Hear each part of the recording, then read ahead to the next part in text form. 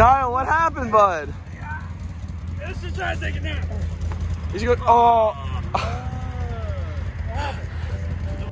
Hey, welcome back everybody. Today we've got a little bit of a different video. We're actually gonna step into the garage today. And today my work's gonna be in here. So normally we record all of our videos of us working on stuff in the shop. Forever ago I did a video in the shop of actually like shop tour. It's been about a year since I've kind of retrofitted this what used to be storage barn into my shop, but we've got some upgrades coming today. So we were in the middle of working on the X3 and I got really annoyed with this project, so I didn't feel like working on it. If the video's not already out on this, here's a whole entire spoiler. Besides that, I've got a new project for the shop. This area has been my focal point of when I'm working on stuff, just all my tools and everything, basically this whole side of the shop, where this whole side of the shop's more hangout and comfort. If you guys didn't know, I'm a remodeling contractor, so I'm always demoing stuff, ripping stuff out, changing stuff for people, building stuff. So anyway, a few weeks ago, I ripped out a really nice kitchen. The cabinets are kind of ugly, but they're really nice quality. So what I'm gonna do is install them in my shop right here. So we're gonna do some cabinets with the countertop and then some uppers and get all of this stuff into some cabinets just to look a lot nicer. And just kind of change up the whole lay of the shop a little bit. And I think it's gonna change the feel, but also a surprise at the end. So Mr.Cool is a company that sells mini splits, and if you don't know what a mini split is, basically it's heat and AC in a small package unit, and they sponsored today's video and they're going to hook us up with one for the shop. So the one I got is a dual head unit, which means it comes out AC or heat 2 spots. So I'll probably have one right here and one over by like the Seaboys flag, and I'm going to get rid of the wood stove because it's starting to get colder here in North Carolina. Like I said, this is a little bit of a different video for everybody else, but I know a lot of people, especially on my Snapchat, always ask me to show more of like what I do at work, and it's weird to record at people's houses. So I figured this would be a good opportunity for me to show you guys what I do on a daily basis, but for my own shop. So anyway, without further ado, we're going to move a bunch of stuff in the shop. From there, we're going to go ahead, get those cabinets installed, countertops, basically get ready to start doing the mini split. We got some wiring to do for that, hang the unit, install the unit, run all the line sets, all that stuff. So stay tuned, we will be back in a second.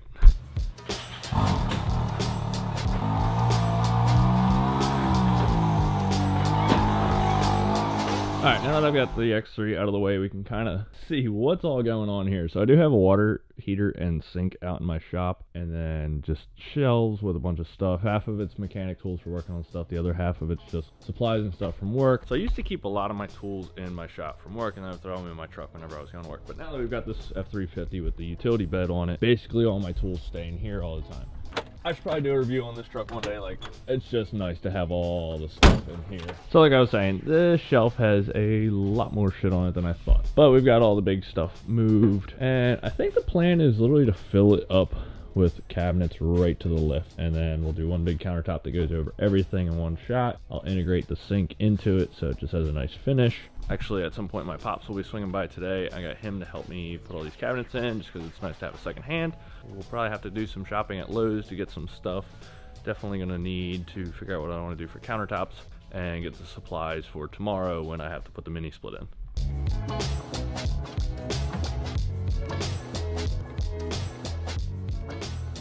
Alright, so lastly, I've got to go find a water hose, connect to this to drain this water heater. Draining the water heater was pretty easy and simple, cutting that free and the sink's free, and then we started bringing all the cabinets in. What we're going to do is, we've got some uppers and these base cabinets. We're going to cut this down to here, and then this base will go in here. It'll just clear the lift by about 2 inches, and then we're going to integrate the sink into the top right here, and I'm going to build a face for it because I've got some extra doors that I can use, and then we're going to put the water heater slap up against the wall.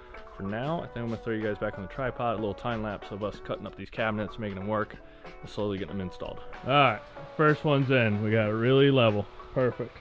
See? Just like that. Just kidding, that's how my buddy levels things. No way! It fucking looks level to me!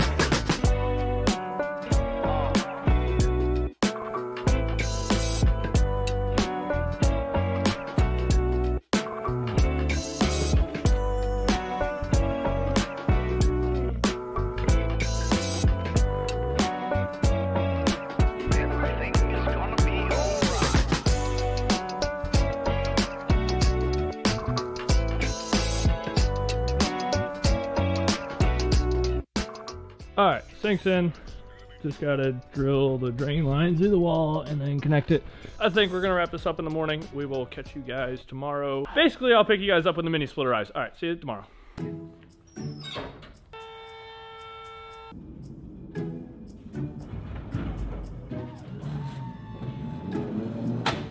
Hell yeah. Alright, my boy had brought this thing in for us. This is a big package. Alright, we're gonna get tearing into this new package and see what it's gonna take to get it installed.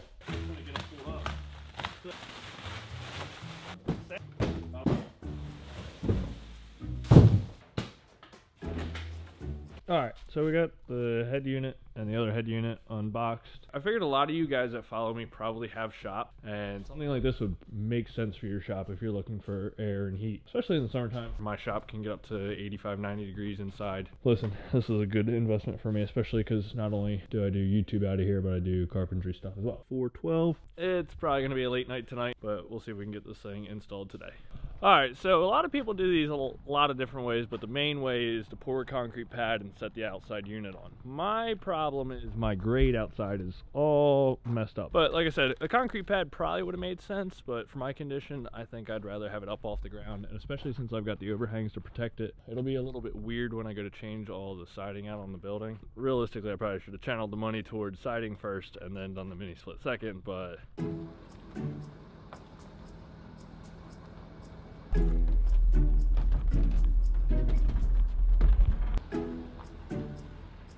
Alright, so now it's time to start putting in the interior parts. I've already pulled this one apart. They've sent you a super easy to follow template. Drilled that hole. Well, basically I screwed the template to the wall, made sure I leveled that. Tells you exactly where to drill that hole. And then we'll just have to run the outside line and my power wire. And honestly, as simple as I made it sound, that's basically how simple it is. And that's why I was kind of excited about getting this kit, because I did not want to spend a bunch of money on an HVAC guy. And catch you guys tomorrow morning.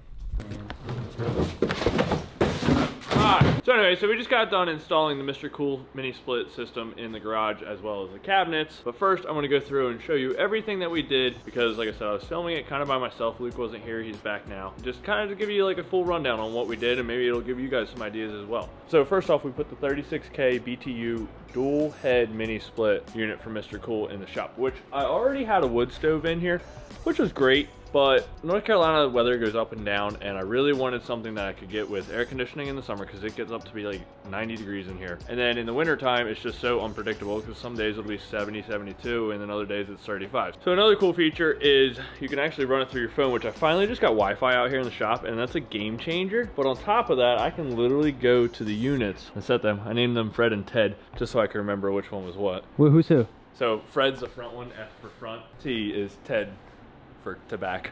I couldn't think of any fun B names. I don't know, Ben, that wasn't as fun. So anyway, that's Fred and Ted, and they are my best friends at the moment, because it is 33 degrees outside and it's 71 in the shop, which I should probably turn these things down. So they feel great. I've got them on turbo mode right now, and this is as loud as they get, which I don't know if your camera's picking it up, but I don't think they're loud at all.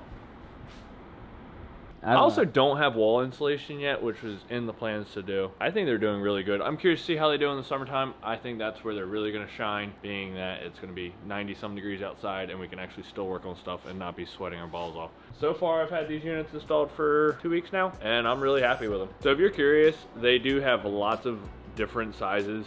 This is one of the larger sizes. They've got ones that are smaller for smaller garages. I went with a bigger unit just for the fact that I'm not insulated yet, and this is a 1,500 square foot shop. If you got a little bit of a smaller shop, that might be your suit. But the huge thing with the Mr.Cool mini split system is they're DIY. Somebody like me, I've never dealt with mini splits. I've never dealt with any units, but I do have construction background, and really the only thing you've got to do is drill one hole in the wall for all the pieces to go outside, get them to the main unit, and then connect 4 lines and undo 4 screws. It was extremely simple. It probably took me 3 hours to do. And then the hardest part was getting the electric from the panel to the new unit, which in most people's case will hire a licensed electrician to do so. So if you guys have a shop and you're looking for something like this, whether you do or don't already have, I don't know, a wood stove is a great option, but if you really want to have heat and AC, especially for the fact that I can turn it on from my phone and literally be like, I'll be home in an hour and I want the shop warm, I'll turn it on. I don't even have to be home. I can sit here and turn them on and off. I don't even have to be home. I can be out at work and I'll be an hour away from the house and I can come turn it on. So if something like this interests you, go check out the link in the description for Mr.Cool's website for all their different units that they offer for all different applications and ranges.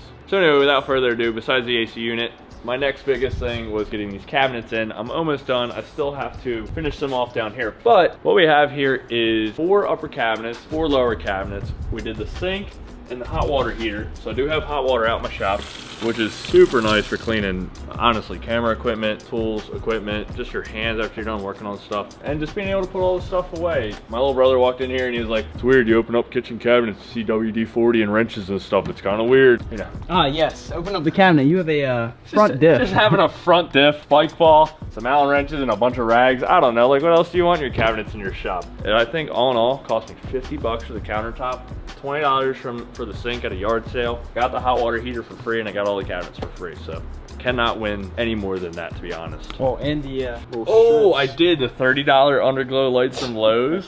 I can change the color on them too. They've been on for like 2 weeks straight. Oh shoot, we go red with Milwaukee. red. All right. I just leave them on white, and they've been on for 2 weeks straight, and they still work. So they're worth the $30. Actually, Luke, should we just do kind of like a full tour of the whole shop? Because some of these people probably haven't seen. Give me this camera, Luke. You're about to be fired. Take us on a tour, Luke. Luke, you look like you're homeless. What are you wearing? All right, I'll see you later. Hi. Oh, hello. What do we get here, Luke? Anyway, so if you haven't seen my old shop transformation videos, this used to be I think the guy used to park like a RV or something in here, but it was dirt floored. We had to dig down 14 inches over here. We put a nice napping table, also known as a pool table, in here. I also put this lift, which makes it super convenient for working on the X3, or when your friends come over, drink, and want to write their names on your walls.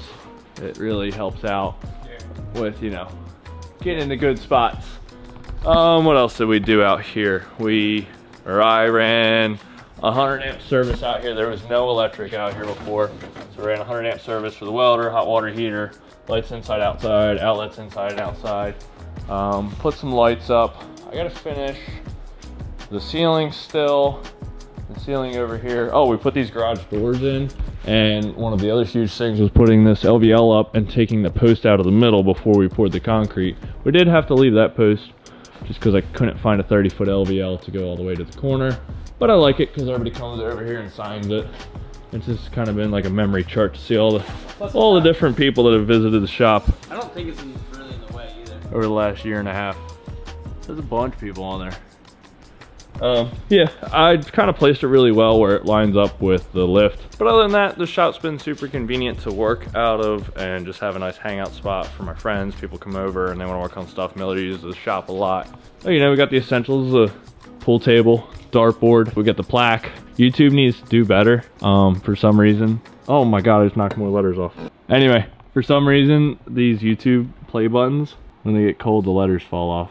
So I think I need a new one. Listen, if you're gonna buy a new one, we strapped this to the front of the Renegade on the... Just run into things, see how long it lasts. No, put it on the rad. On the rad? That would be pretty cool. That's the coolest rad cover you can get. We got some memorabilia, the old X3 parts hanging out in the shop still. Mini fridge, of course. Oh, we do like to play spike ball inside, which is pretty fun. High-rise ceiling spike ball. Oh, and we play cornhole inside. So we're gonna give you a little bit more of the party aspect of what we got going on here, because I did film at our Christmas party. So we're gonna throw that montage in. It's a video, dog. It's a video. It's a video. You're just drunk. Yeah.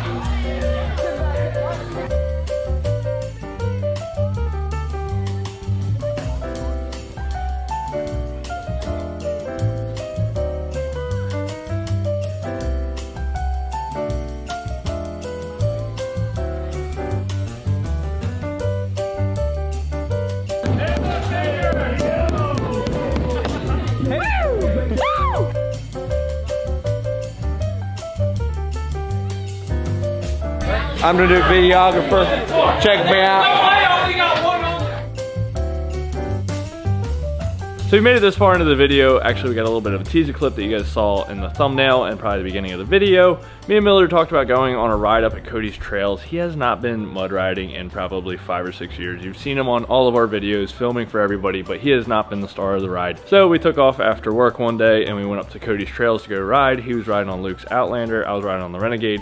And we get there and I realized we did not bring the helmets for the GoPros. So we were not able to film the whole entire ride, which kind of ruined it. But Miller was like, we can just do this another day. I was like, no, we're still gonna go for a ride and have a good day. So we did film some phone clips. Honestly, it turned out to be one of the more fun rides that we've been on in a while, just because there was no pressure to film. It was just go have a good time. So actually Millie grabbed some phone clips, so I'm gonna throw that in here.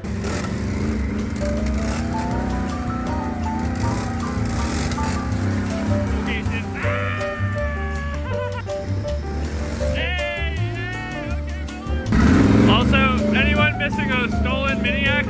I kind of wish I could start it because I would take it with me. Kyle, what happened, bud? Let's just try to take it down. Did you go? Oh. Pull my tire off the beat.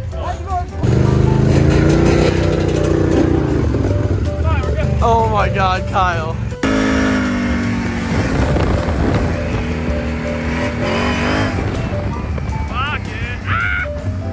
And it was just a day full of shenanigans. I blew 2 tires off the beat within like 30 minutes of us riding. Tim met up with us. We met another guy on a dirt bike. Just had a good time, goofed around. All right, I hope you guys enjoyed that part of the video. If you would, drop down, leave a comment, subscribe, and check out Mr. Cool's link if you're looking for something like that in your shop. Actually, what I'd really like you to do is give me some tips, give me some tricks that you guys have done in your shop, what you think I could improve and change on in my shop, and or even tell me something that you might have stolen from my shop that I've done. If you want, I'd love to get your feedback, so drop down in the comments and do so. Other than that, take a look at some other videos and be on the lookout for some future builds and content that'll be coming out of this newly, nicely conditioned shop, and go show your love for Mr. Cool. If you want, at least click the link, check them out. That'd help out a lot. Catch you guys on the next one.